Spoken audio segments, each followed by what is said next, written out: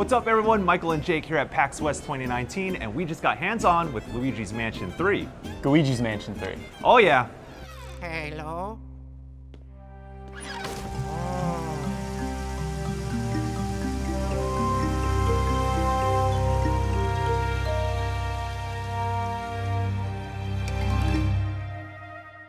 Haha!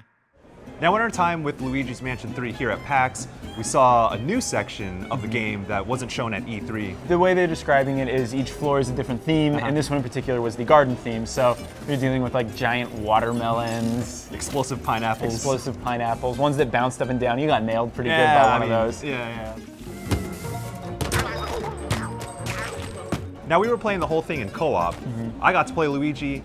You got to play your man's Luigi. He can't open doors, but he can go places Luigi can't. Yeah. So there's kind of a cool dynamic where the two Luigis, or well, Luigi and Luigi can do different things within there. So they have to almost rely on each other. Similar abilities for the most part, but like slight differences. One example is that I was able to slip through a drain pipe and check out this area underneath while, I don't know, you were blowing leaves or something like that. Hey, I can open doors though. So yeah, you can open doors. Luigi can't open doors, but the co-op was a lot of fun. Yeah, it was a lot of fun. I guess I could say that I'm sort of surprised by how much fun I had playing Luigi's Mansion 3 because there's so many variables, whether it's the puzzles or the combat, like between his vacuum and some of the other things that Luigi can do.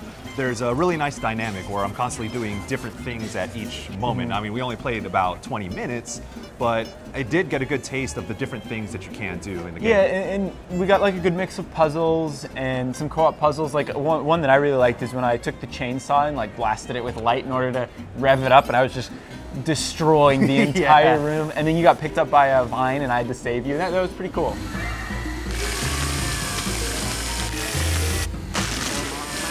The movement's a lot slower and it's a little bit harder to kind of aim your your vacuum. That's the one thing I did notice, like especially because you have those fixed camera angles between room to room and you're sharing screen. It is really tough to know exactly where you're going to be aiming.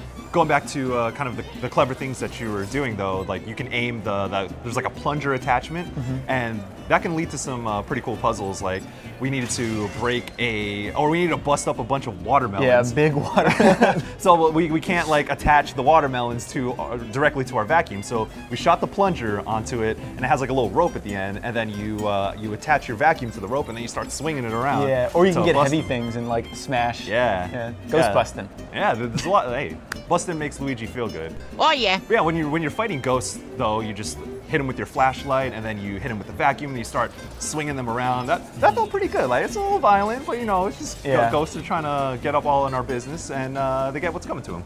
Yeah, I'm excited for that.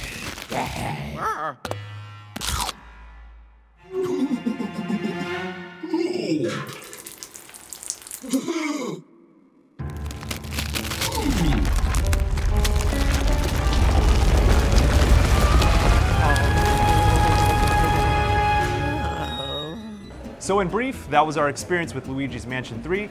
It's coming to Nintendo Switch exclusively on October 31st, 2019. Stick to GameSpot for all the coverage from PAX West 2019.